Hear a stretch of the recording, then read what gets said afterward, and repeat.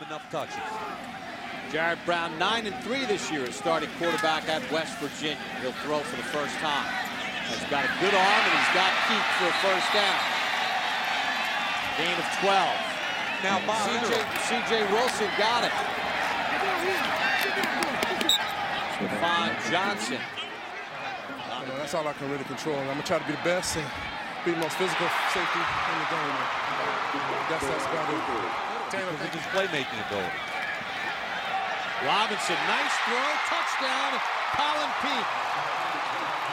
Great throw and catch. I don't know why Larry Asante was so deep in the end zone, the safety. By the time you make the hit, it's way too late. There's no reason for Larry Asante to be that deep, but give Zach Robinson credit and give Colin Peak a ton of credit. You got to know where you are on the football. If you look at Asante in the deep middle, Mike.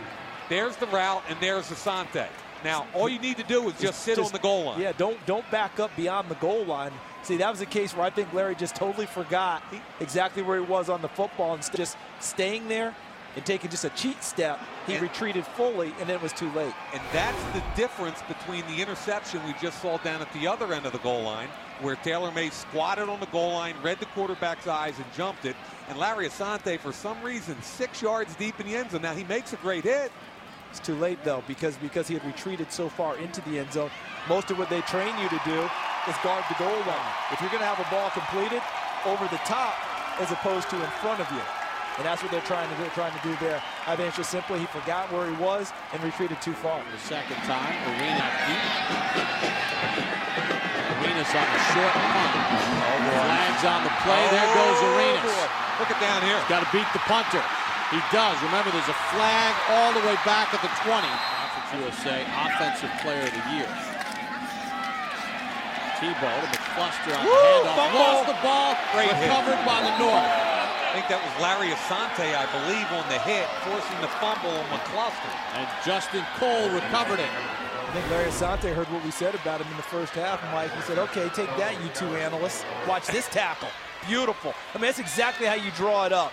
Good hitting position, head on the football, knocks it free, and forces the turnover for his team. Well done by Larry Asante.